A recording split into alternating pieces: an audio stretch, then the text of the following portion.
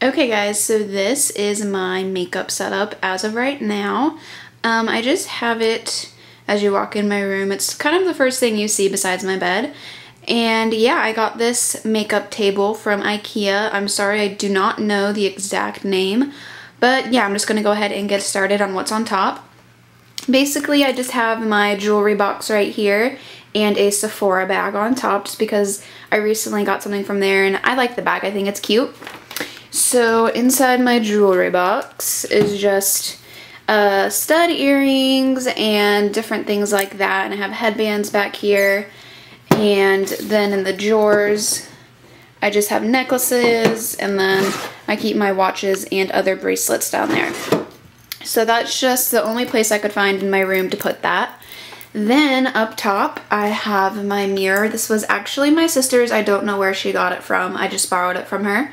And I have a dream catcher that my friend gave me a while back, and I thought it looked really cute on the mirror, so I put it there. And then I have just pictures of me and Dylan, pictures of me and my friend at prom, and yeah. So I just have pictures, and then I have my palette. So yeah, I have my Naked 2 palette, which I just got and I'm obsessing with it. I have my original Naked palette, an Urban Decay Build It Your Own palette, and then a Kat Von D palette. I believe it's in Ludwig. I think that's what it is.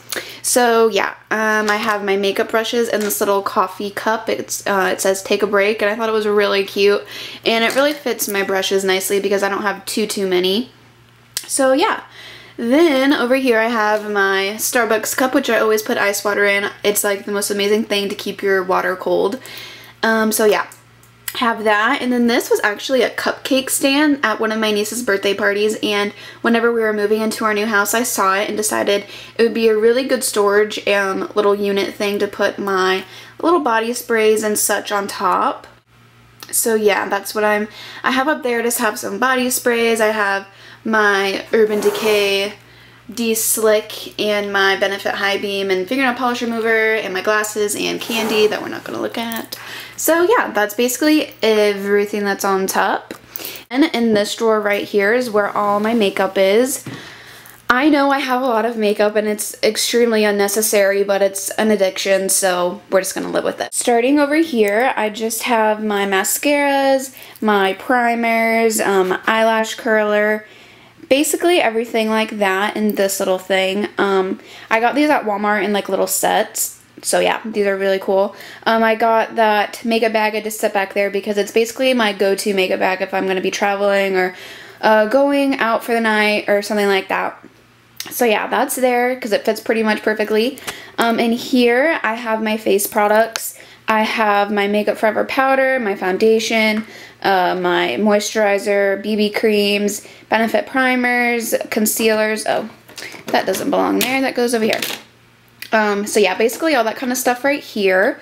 And then in this drawer, I've been really trying to only keep eyeshadows that I actually use. So I have my 3 MAC eyeshadows, my 2 Urban Decay ones, this Quad by Maybelline, which I love, my 2 Maybelline Color Tattoo eyeshadows, and then a Sephora shadow and a Maybelline little thing.